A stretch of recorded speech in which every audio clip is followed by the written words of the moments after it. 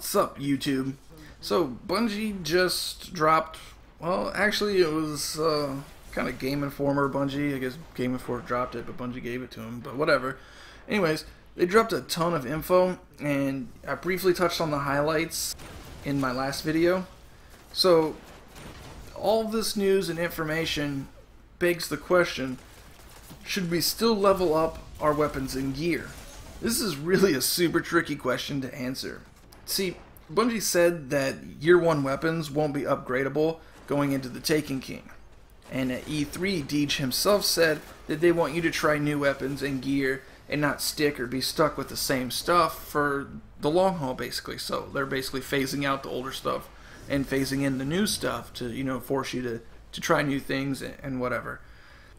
Now, don't get me wrong, this is a great idea. I am all for it. But with that said, I'm going to miss my Fatebringer.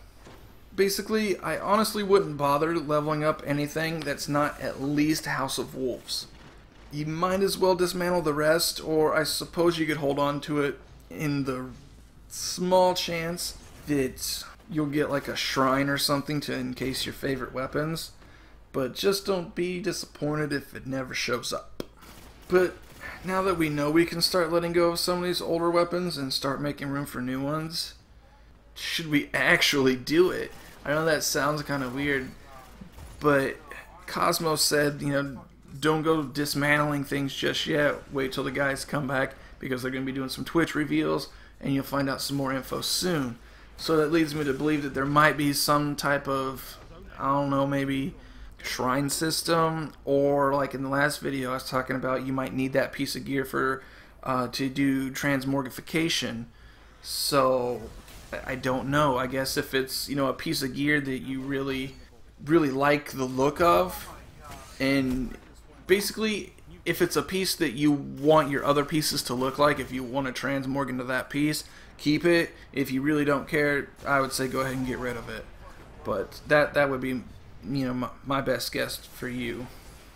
I know going through this it's gonna be both exciting and scary. I just deleted one of my hunters last night, and I was going through my gear and figuring out what I really need, what I don't need, what do I need this? Do I still want to keep this? Because I have 2 hunters, so I was trying to get the best gear over there, and it was really hard to delete some of that because I felt like it was mine, and I was like throwing it away or something.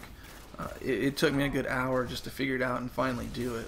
It was kind of scary. So, but either way, I'm really stoked for the Taken King and all the new changes, and I too will be standing at the vault debating on what I really want to dismantle. And like I said, I almost shed a tear, and I'll probably do it again once the time actually comes down to cleaning out my vault, because I have way too many weapons that I'll probably never use. So we'll see. I don't know. It's going to be rough.